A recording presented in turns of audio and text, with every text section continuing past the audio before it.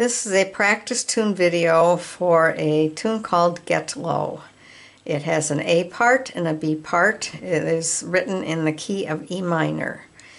It is not difficult to play, but the secret to this tune is observing the syncopation, which gives it a drive that is kind of fun to play, especially if you have some percussive players with you. It starts below the D marker on the B, and it goes up inside. The entire tune is played on the right side of the treble bridge.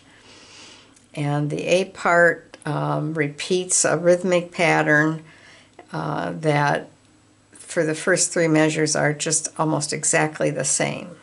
So let me play it for you and then we'll break it down.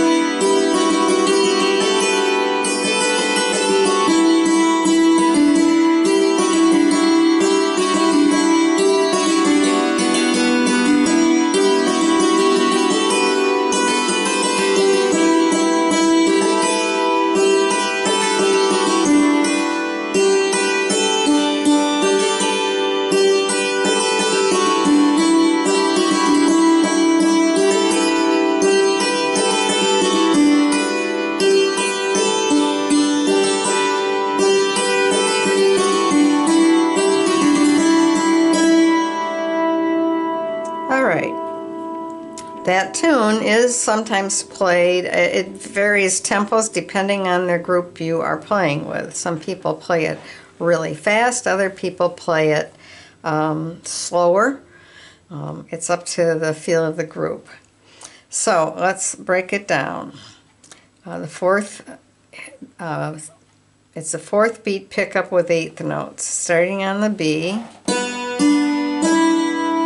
And I'm going to count out how the rhythm goes for you. So it's 4 and 1 and 2 and 3 and 4 and 1 and 2 and 3 and 4 and 1 and 2 and 3 and 4 and 1, 2, 3. That's the whole first half of the A part. Let's do that one more time. 4 and 1 and 2 and 3 and 4 and 1 and 2 and 3 and 4 and 1 and 2 and 3 and 4 and 1, 2, 3. Okay, now we're going to move on to the second half of the A part. Again, the eighth note pickups. But instead of going down, we're going to take the eighth note pattern going up. So it's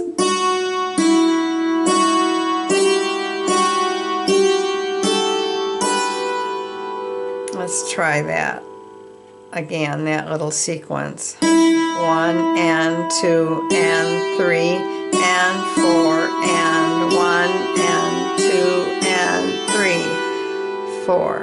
Okay? Now let's finish the A part. It's 4 counts of eighth notes that are going to lead us back to the E minor. So, okay, it starts with the B, go up to the C, and then march all the way down to the E. Let's do that again. B, come down 1. Go back to the B, up 1 to the C, and march down to the E. All right, let's try the A part all together.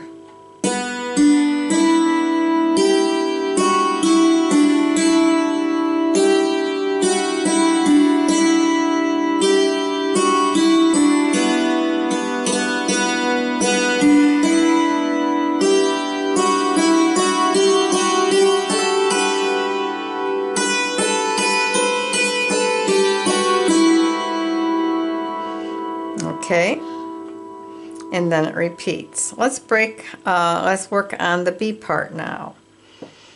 Again, you're on this side of the treble bridge, and you start on the G. It's eighth note pickup to the B part.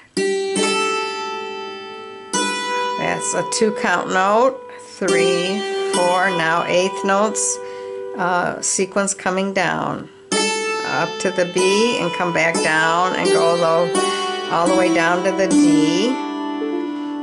Your right hammer's free and you hit the B again up here. That's the first half of the B part. That last measure is the same as the first measure of the B part. Then it starts again. You've played that same measure 3 times in the B part, and again it does a 8th note pattern down to the D.